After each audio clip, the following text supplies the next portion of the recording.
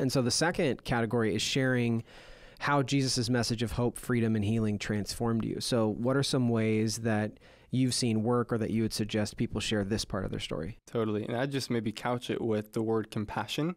I was on a phone call with a donor, and I kid you not, it was an hour and a half. At one point, I just considered putting myself on mute. I'm like, you don't need me to have this conversation. But an hour and a half later, he shared 3 words that have radically changed the way I think about this journey of becoming like Jesus in the way of our sexuality. And the 3 words were curiosity, compassion, and courage. And I think those 3 words actually overlay really, really well. Can you be curious about the before? Can you be compassionate for the during as you're working this out? And then can you be courageous to go and partner with what Jesus is calling you to do?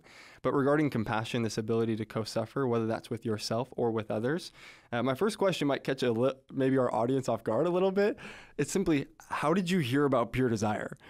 Because it's not everybody and their dog that's walking around, talking about the 7 pillars and betrayal and beyond, or hey, like it was on the bulletin. Now, there are churches and places like that, but for a lot of people, it was, I heard from a friend. It was, we were in crisis. I know we've used the analogy of our building before, and the front door quite literally is crisis.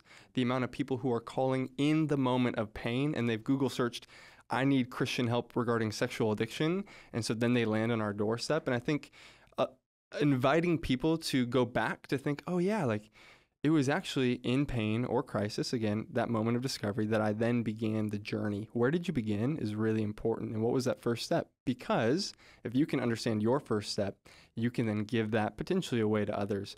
So that's number 1. Number 2 is just, were there specific mile markers on your journey? I'd love to share a story. So I jumped into counseling in 2020, and shout out to Jason Carstens. He's one of our Pure Desire clinicians. He's incredible. And I'm sitting in an office called the Hope Center in Plano, Texas, while working for Josh McDowell Ministry, which is underneath Crew. And he looks at me and says, do you believe objective truth? And I'm like, Jason, I work for Josh McDowell. He's literally an apologist. He staked his whole life on objective truth, that the Bible and the Word of God is his words. And I said, I think if I say no, he materializes out of the wall and slaps me. Josh McDowell? Yeah, I don't know what's going to happen if I say no. Yeah. And so, of course, I say yes. And then Jason Carstens, in a moment that I'll never forget, looked me in the eyes and says, no, you don't. He said, no, you don't. Not in the moment of temptation, you don't. He said, because in the moment of temptation, you bow to your feelings and you worship them as if they were God. And I had this kind of almost out-of-body experience, like Dr. Strange, when he gets knocked out of his metaphysical body. He's Great movie floating, reference. He's floating behind him. And I'm like, who is this guy? He's a hypocrite. And then that, reality crashes and boom, that's me. And that's a moment in my story that I'll never forget. When I saw the duplicity so clearly of I'm saying one thing, but I'm doing another. And my actions are indicating what I really believe, because we act upon what we believe. So again, the second question is, are there mile markers in your story? Moments that you look back and say, something changed, something happened. And then the third question in this category that I think is really important is, what did that feel like?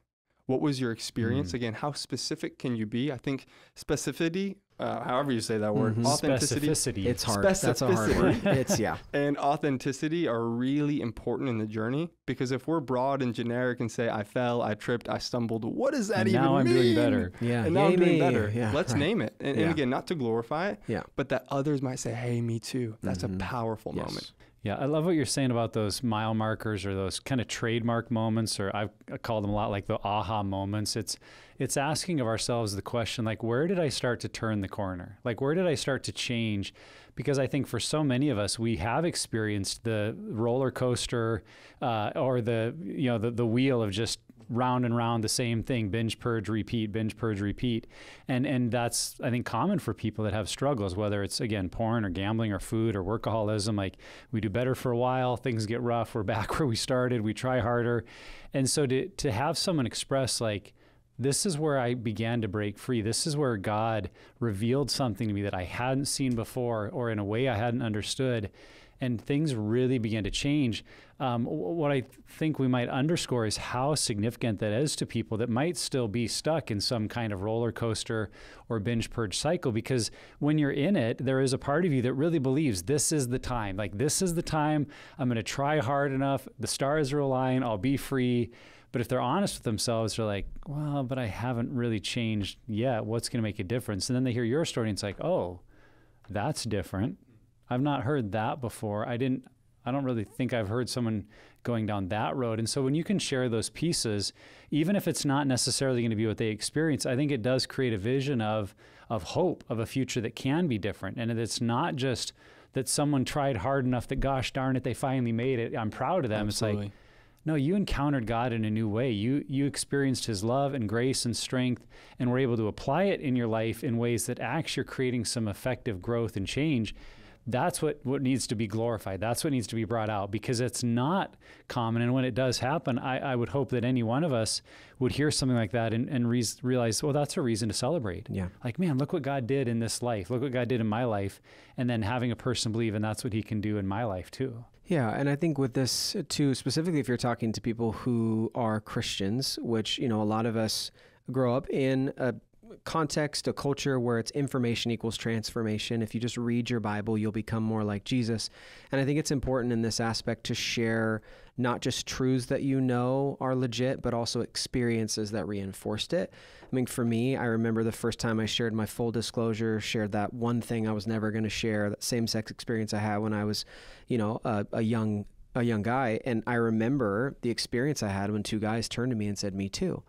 And I remember the shame like dripping off of me, completely falling off of me. And that, to Nick, what you said at the top of the episode, like no one can argue that experience with me. No one can argue what I felt or what I experienced in that moment. But also that reinforces both sides of our brain, that it's not just, I know this is true. It's, I know this is true and I experienced something on a horizontal level in relationship with God's people that reinforce that reality. So I think that's an important piece in this, is making sure that sharing experiences, things that actually happened to us, in us, around us,